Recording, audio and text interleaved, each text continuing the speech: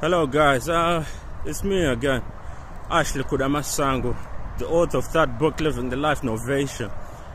You see, first of all, I have to apologize for taking an informal video, because what I'm doing right now is that I'm walking, breathing, and even eating and sleeping this campaign that Mugabe must go.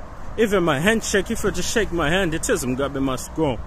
And I want anyone that's watching this video, no matter where they're from, what religion they are, to just keep watching it. And to also even spread it, because you see, we have a dilemma in the heart of Africa. We have this man who calls himself President Robert Mugabe, who is officially not a president because of the elections he's been rigging for more than 10 years now. You see, we refuse to have our life expectancy to be lowered down to 23 years old. We refuse to have our women to be turned into prostitutes. We refuse for our graduates to be unemployed and our students to be unemployed. We refuse for our natural resources to be raped and to be put in the hands of a select few. You understand? We refuse for our war veterans to be mistreated and to be treated like dogs, to be beaten up and to be thrown in prison. We refuse to be bullied and to be intimidated by our government. Okay? And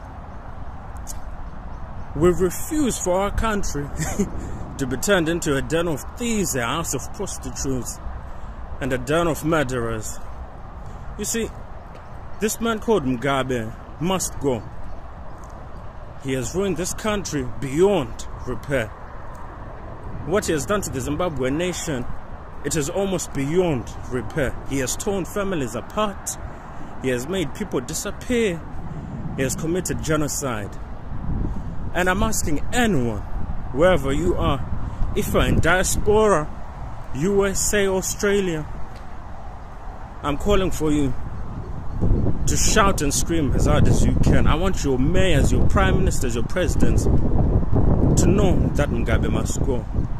Churches in Zimbabwe, I want you to band up and have peaceful marches and protests and show that Mugabe must go. No matter where you are, Mugabe must go. You understand? I want our athletes, wherever they are, our entertainers, wherever they are, to know that Mugabe must go. And if it means they should scream and shout it, they should.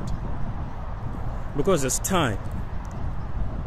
Obama went into power while Mugabe was in power. And are you going to tell me that we're going to let Obama come out of power while Mugabe is still in power? You see, we've refused that too. And we refuse even the fake bond notes that has been creating. The time is up. Mugabe must go. Him and his thugs must go.